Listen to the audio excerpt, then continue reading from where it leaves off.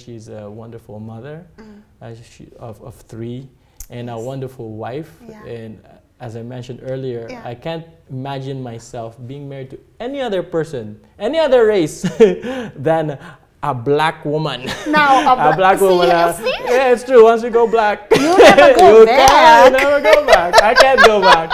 And I can't imagine myself with any other person than Liz. And I'm pretty sure she feels the same about you. We'll find out. So. Yeah, we'll find out. Now, when Liz was walking there in Manila, she's a celebrity. We can't even get any service there because people are too busy admiring her, staring at her. It was ridiculous. So she's a celebrity there. If you're maybe courting or dating, of course, me and my wife, we did not date. We actually started dating after the wedding. But if you're seeking out a person, a wife, or a future possible husband, when you see the red flags, you need to take that into account.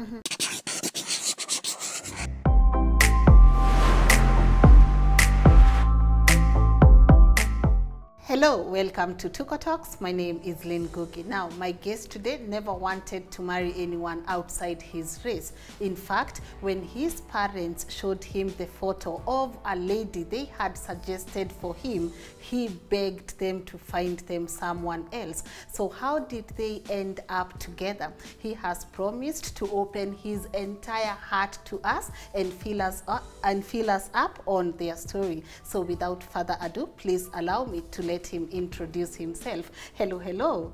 Hi, how are you? Thank you for having me. Muzuri sana. Uko poa? Poa. Kabisa? Kabisa. Aya basi, introduce. Yeah, my name is Solomon Ocampo. I'm a pastor missionary here with Gospel Tabernacle Churches of Kenya under Bishop Dr. Charles Muyu. I'm a husband and a father of three. And a dad of three. Yes. How does it feel to say you are a husband and a dad of three to a woman you begged your parents not to let you marry? I'm not going to lie.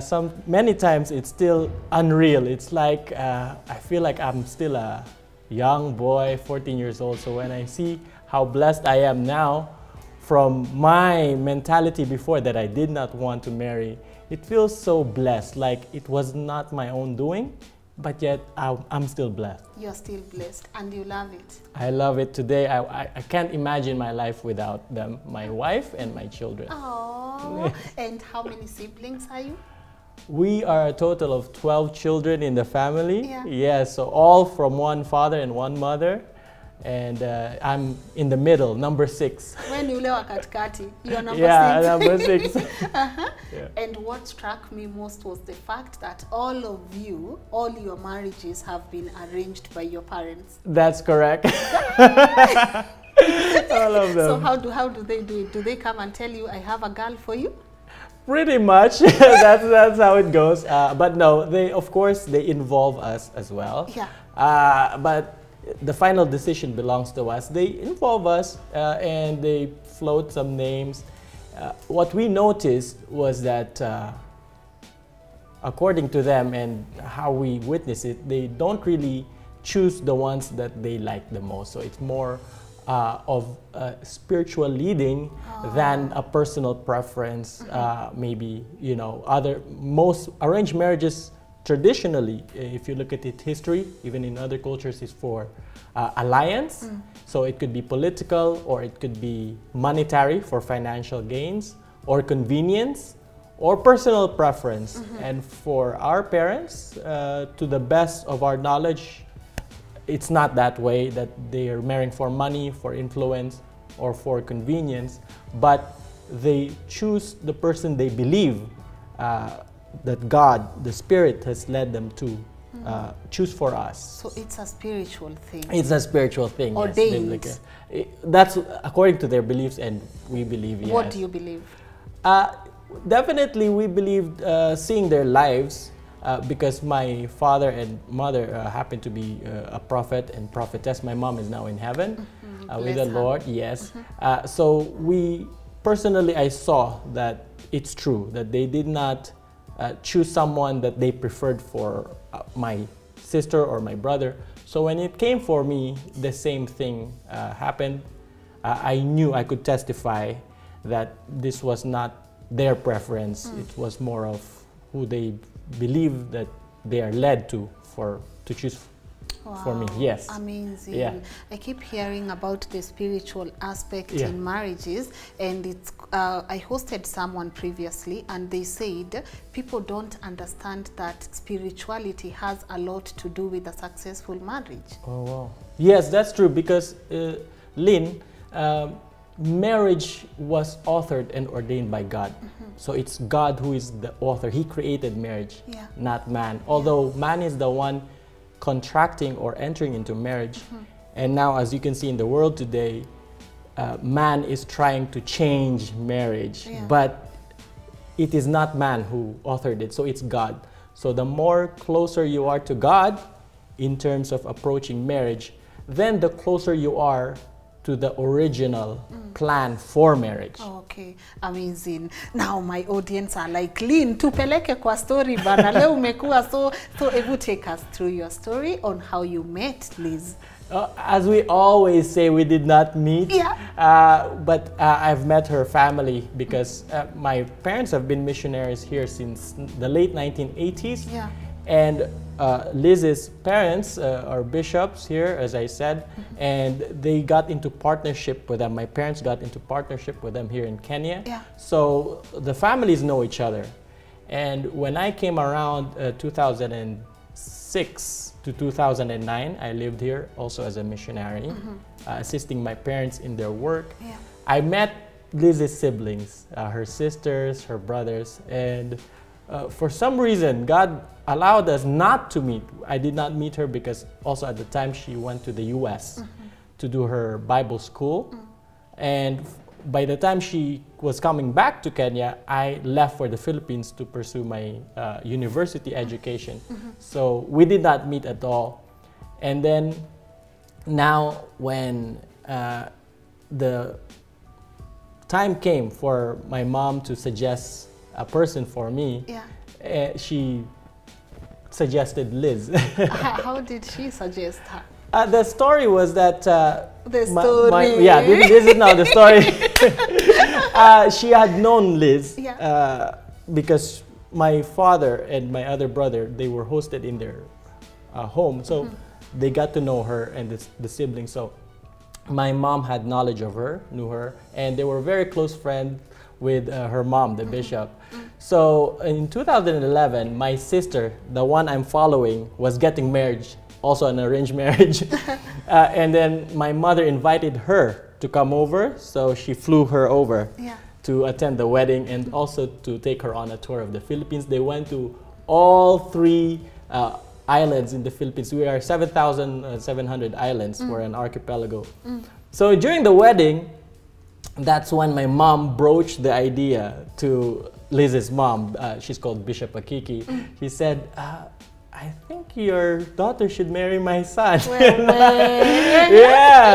So I was there in the wedding, of course. So they started talking about that, and Bishop Akiki was, was okay to the idea. She was not doing it. It's not something that they've been doing.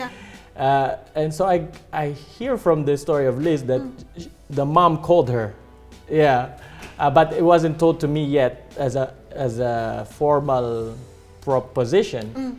It was just mentioned, like, what do you think? So that's now when I was shown the picture of Liz. And Liz joined a beauty pageant in Texas, and she had won, and she would have won first place, but because she didn't agree to wear a swimsuit, I think, she got first runners up. So that was the picture. It's looking so beautiful, so refined. Of course, so it was shown to me. So, but when they were talking about Liz, of course, Kenyan from Africa, and I saw it, I said no. I said no, please no. Don't let me get married to anyone outside of Philippines. I said I'm open to be married to anyone as long as she's a Filipina. So let me ask you, yes. this pretty woman has been presented to you. They definitely sourced the best photo for you. Yes. And you are here looking and you are saying, no, no, no, no. Yes. Previously, I was also approached to be given, not given, to be proposed to be married to a white American lady, a family friend also. And I said the same to my mom, that as long as it's a Filipina, that would be my preference. I was very close-minded because, you know, growing up in primary school, in Philippines we call it elementary, they would teach us how as a race we were conquered and colonized by the foreigners, right? By the Spanish specifically for 600 years. So from a young age I was very nationalistic, very patriotic, everything Filipino, just the glory of Philippines. Filipino, everything, yes. Loyalty. Filipino food, language. Yes. I'm still patriotic, but no longer close-minded like before. Yeah. So let's just be clear. It was not because Liz was black or from Kenya. It's simply because you did not want to marry a woman who was not Filipino. Definitely not. Of course, it sounds bad, especially nowadays with Black Lives Matter and discrimination. But no, it was not because she was black, but it was simply that I wanted my own Filipina, before. Okay. Of course, now looking back, I can't imagine my wife to be a Filipina. In fact, I tell her all the time that I'm so blessed that it was you I married and not what I wanted. Yeah. Let me take you back a little. Yes. Even before they introduced Liz to you via a photo, were there no Filipino women you were hitting on that you could have married? There were Filipina women that I could have married. Yes. But then my mom intervened and said that no, that is not suitable for you. Not because she didn't like the person or not because of, as I said, money, power, convenience, but because she saw in the spirit that they were not the person for me from God. Okay. Yes, because we're very close to that. We believe that's the way I was raised. That very Christian, very conservative, and very close to following what God's will is for my life. That's why you see here I'm a missionary. Yes. All your siblings, have they married or been married to the Philippines, or none of you has married a Filipino? Most of them have married within the Philippines, Filipina, but several of them, one married an American white lady because he's also now living in the States. He's a citizen. He got his U.S. citizenship. But all the rest are married or arranged for Filipina. Okay, moving forward swiftly. Yes. You've rejected this person. You don't even want the photo. Even this photo of her looking really nice is not attractive to you. You still want a Filipino woman. How did we end up here? That's true. She was very attractive, very good looking in the photo. But with my close mind, I couldn't see beyond it. You know, when you're close-minded, nobody can tell you anything. So I even called up my grandmother. I said, is there anything you can do? Please try to talk to your daughter. Now my mom. And I called my uncle. Can you please talk to your sister? Please, like, just do me this one favor. I'll owe you for the rest of my life. Yes. But then my mom did not force it. It wasn't something like a forced arranged marriage, which is another reason why me and Liz, we don't recommend arranged marriage usually, because it can be open to manipulation. Like if you're forced or manipulated or coerced in any way, definitely that's very bad. It can be abused. So it wasn't like that with me, with my mom and dad. They just presented it to me, and at first it was just my mom. So it's like two friends, you know, pairing up their children, their son and the daughter. And my dad was not on board with it. For him, his stand was, he's not going to give in to it just because he's being pressured. He wanted to wait until he had clarity that he believes he's led by the Spirit, that for sure it was that person for any of us. So it continued on. That was 2011. So it was, you know, just an idea there. I'm still close-minded. So as time went on, they came again now back to the Philippines. The mom, this time she brought all her family, her children. They were helping a friend shop for that friend's wedding. So they were in the Philippines for a vacation. All of them. They brought everyone. Yeah, they brought. Including Liz. Including Liz, yes.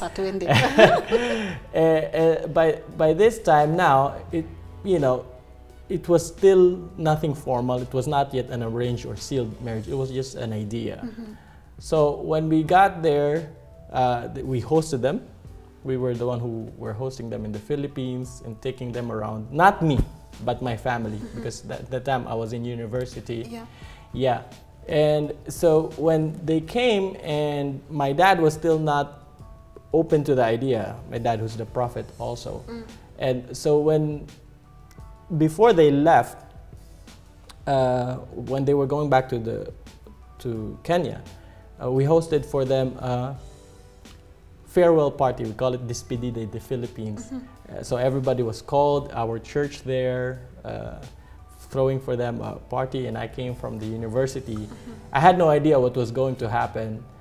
And then by that time, I didn't know. Then my father had already, he sought the Lord. He went on a serious seeking God. He went on a fast, and he really searched within his heart, because at that time he said he's not going to accept anything short of God's confirmation leading to him.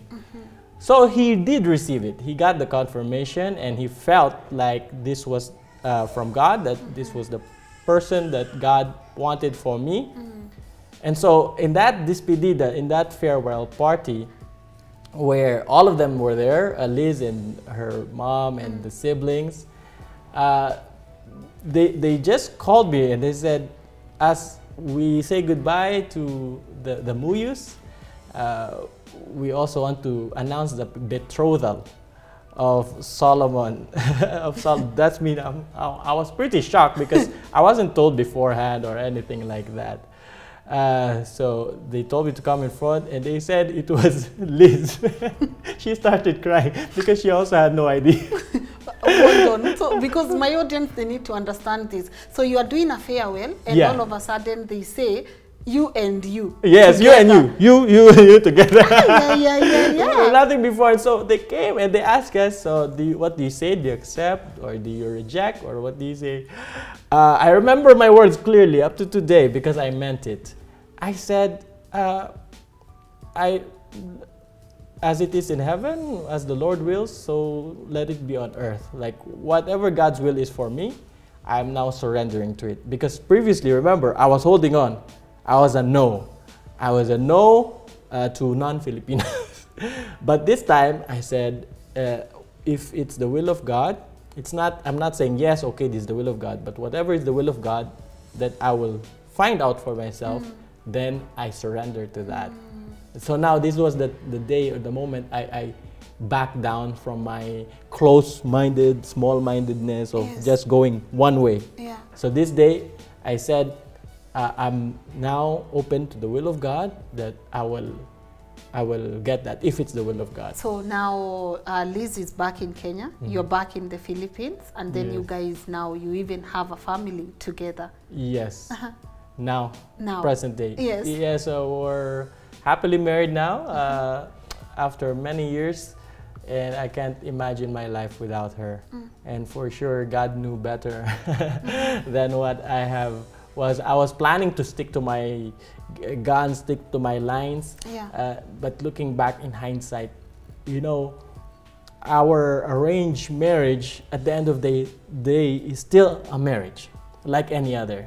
You go through ups and downs, and the enemy lies to you all the time, or your mind tries to deceive you that, oh, you could have done better, or what if, and that comes to us as well.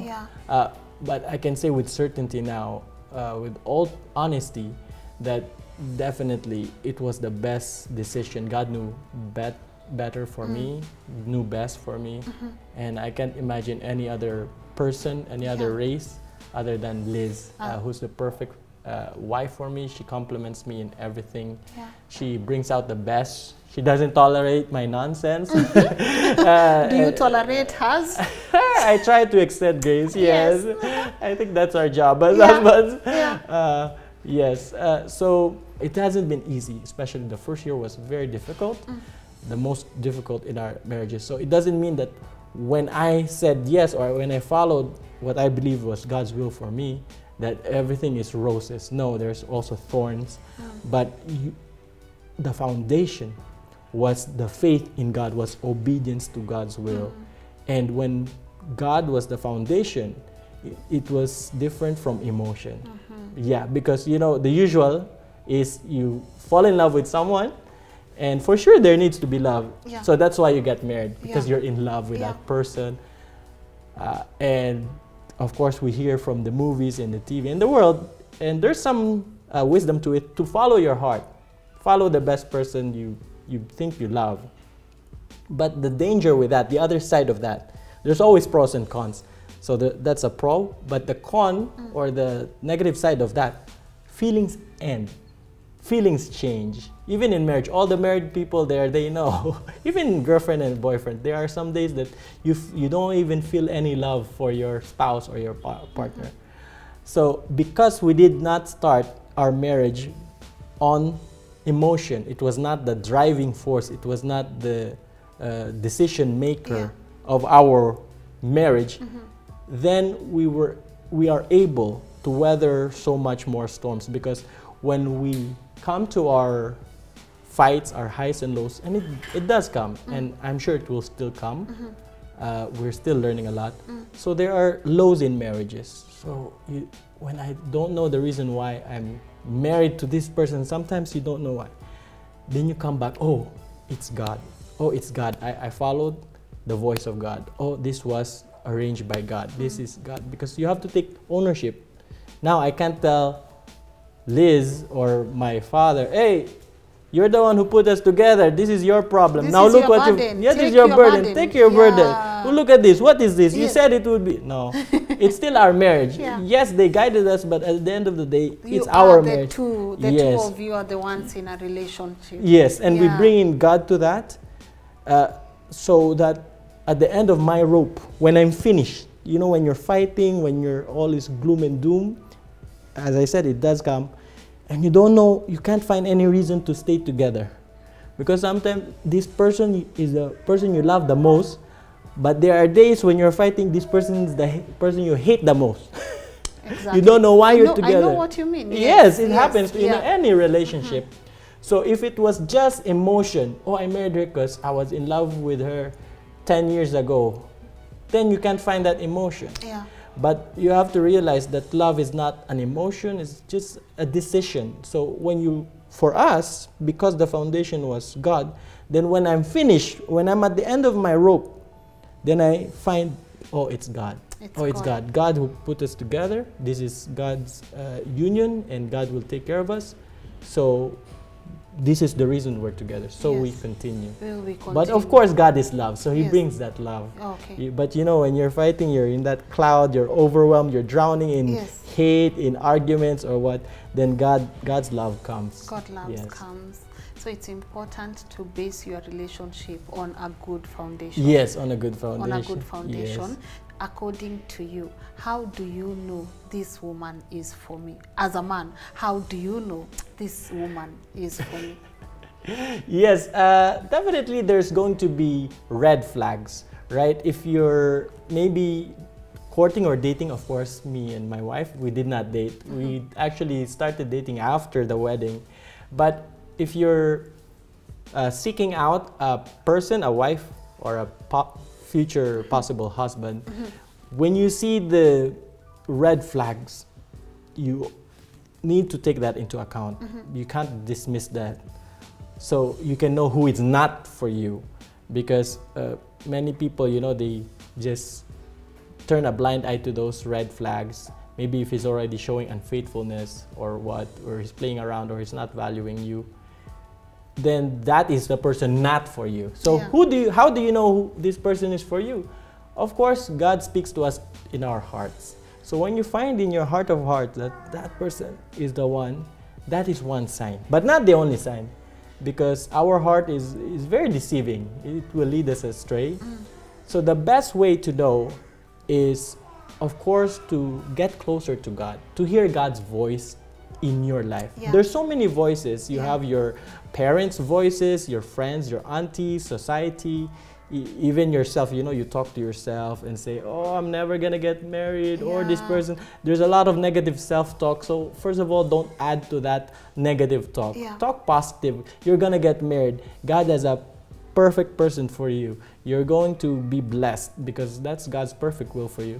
So you get closer, try to get closer to God's voice, to hear Him, and He will never lead you astray. So how do you get close to God's voice? Read His Word, listen to His servants, and seek out to pray. And if you search for an answer, God will give it to you. Yeah. So that's how you know. That's how you know. Did you not face criticism? Did people tell you you are leaving Filipino girls for a Kenyan? Oh, criticism was there. I'm telling you, there was a lot of opposition. In fact, even when we were arranging for the wedding here, a lot of people were saying, even some pastors were saying that, oh, this is not right. You're going to cry. You're going to do this and that. Oh, what will you do? This is not the normal way of doing things. You know, there was a lot of opposition, definitely. Even here in Kenya, for those who heard it. That's why, in fact, Liz did not broadcast it, that, hey, I'm going to an arranged marriage. There was opposition, yes. But now, after many, many years, time has proven, and it's still proving, we're not yet done, that, you know, we are still together, and we're madly in love with each other. We love each other, despite the ups and downs. So it's just to listen to which voice. So the opposition will be there. And I remember in the early years, I was walking on the streets with Liz. Some people were just, you know, sometimes they are not afraid to express their opinion, but they were really just harassing us. They say, well, how come you're with that person just on the street?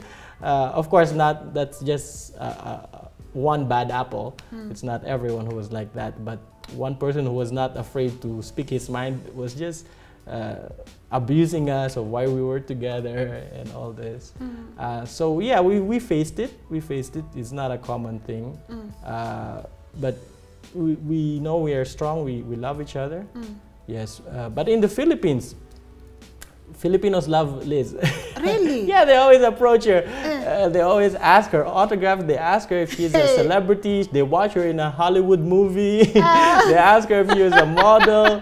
So in the Philippines, they love her. So that's the other side of it, because we're not used to black people in the Philippines. Now we are.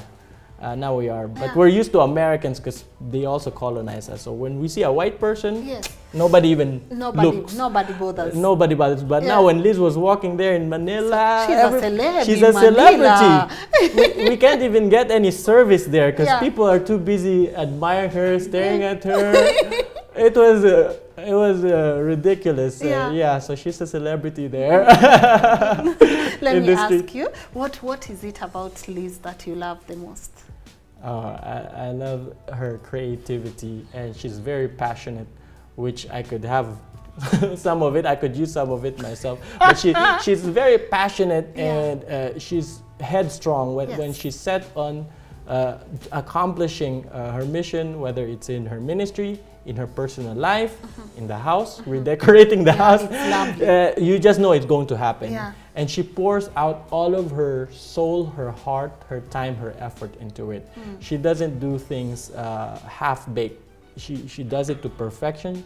Okay, she's not really a perfectionist that she obsesses over a small thing, but you just know when she sets her mind into something, whether it's an event or anything, it will happen. It will happen. It will happen. Even whatever she's doing here, even in Kenya, in her midst, she's a busy person, and she just gives all of herself into it, and then she's a wonderful mother of 3, and a wonderful wife. And as I mentioned earlier, I can't imagine myself being married to any other person, any other race than a black woman. Now, a black woman. Yeah, it's true. Once you go black, you never go back. You never go back. I can't go back, and I can't imagine myself with any other person than Liz. And I'm pretty sure she feels the same about you. We'll find out. So. Yeah, we'll find out. You are in an interracial relationship, marriage, and yours is working. And I know it's because you have also had to put God in that relationship and also put in a lot of work. But so many people are facing a lot of challenges out there. So what are some of the tips you would give anyone in that kind of situation? Yes, you're completely right, Lynn. It was primarily putting God first and putting work. Because you can't say, oh, God arranged this marriage, I believe, so let God work on it. No, it's your marriage. So that work has to be put in. And some of those specific work items, if we can call them that, are just learning to admit that maybe your culture is not the best culture at all times. Because you see, I have my own Filipino culture, and Liz comes here with her Kenyan culture. And there are things that she does in other ways that in my culture says, no, it's not that way. My culture says this, my culture, my culture. If you're just going to stick to your own culture, to my own culture, then nothing will happen. Or you're just gonna end up with fights. And we had a lot of fights in the first year, because just imagine trying to live with another person. It's difficult because you're this way and I'm that way. And imagine now people from 2 different worlds. The good thing was we had a very similar Christian upbringing. So in that way, we're very similar with our biblical values. But everything else, the culture, how she talks, how she does things, is different.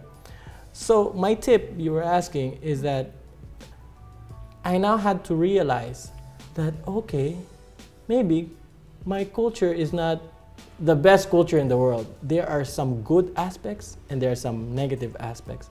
And this culture that she's bringing, there are some great aspects and maybe some not good aspects. So it's that ability, that willingness to lay down your guard and say, okay, let me embrace now the good aspects of this culture and the good aspects of my culture. And in that way, you become richer. You're now richer. You'll find if you're willing to now let go, not completely, but be more open. Because we're raised, you know, just to know what's good with our culture. Everything my culture, you can't even eat any other food except your own food because that's how you grew up. And for sure, there's some wisdom and benefit to that. But when you allow yourself to open up and be flexible, and recognize that you're not the only right person. Even other cultures have wisdom. They even have good things for you to add.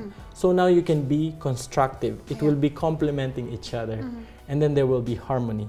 Because if you just stand your guard, no, this is how I've always eaten my food. This is how I've always done things. So now, I don't even eat my food all the time. I eat Kenyan food. You have to meet each other. Yes, we have to meet each other. Because if I'm here and I haven't left the Philippines, I brought it with me. I'm sticking to my Philippines. No, this Filipino way, Filipino food. Then what's the need of me leaving my country if I'm not ready even to embrace the local culture? So that's my tip for interracial. And then the other thing is it's not going to be easy for your children as well, because now they don't know whether they're Filipina or they're Kenyan, they're black or they're Asian. So that needs wisdom and work to be careful to remind them and to teach them the right way that you are Filipina and you are Kenyan. You are African and you're Asian. Because sometimes my daughter says, no, I'm only Filipina, I'm only Filipina. I say, no, you're not. You're Filipina, Kenyan. You're African, Asian. Because now they're going to be in between, right? When they're in the Philippines, they're not fully Filipina. People will talk to them. Hey, why are you like that? Why do you look like this? When they're here, they're not fully Kenyan as well. So it needs wisdom. It needs work. You can't raise them the same way you raise a normal Filipino or Kenyan who's not biracial. So biracial, there's a bit more intricacy, some bit more sensitivity in raising up your family. So there's unique challenges to an interracial couple. Yes. Okay, lovely. Wow. I don't know. I feel like I don't want this episode to come to an end. So before we conclude, what would be your parting shot? First of all, thank you so much for having me, Lynn, and your viewers at Tuko and your readers. It's been wonderful. My parting shot is just know what is right for you. Get closer to God's voice and make sure that that decision to get married is one of the most important decisions in your life. So don't ignore the red flags, but at the same time, don't be afraid to take risks for love, for marriage, especially when you believe that it's God's leading for you. When it's God. Yes. When it's God. When it's God. So don't be afraid to take a leap of faith. I think that's my takeaway. Like for today, I've just realized how important it is to take a leap of faith, because I still can't understand how you decided this is what God has decided for me and this is what I want for my life. So I think my audience were inspired, and I hope you guys, you enjoyed today's episode. Let me know if you loved it and if you would love to see him back on the show to even talk to us about some other things apart from arranged marriage, because I would love to know, according to you, if you advocate or if you do not advocate and why. Guys, that's it for today. Remember, you can always share your story with me. My email is pinned on that comment section. Hapo penye mnasoma comment. And as always, thank you so much for your support. We truly appreciate. My name is Lynn Ngugi. Till next time, bye-bye.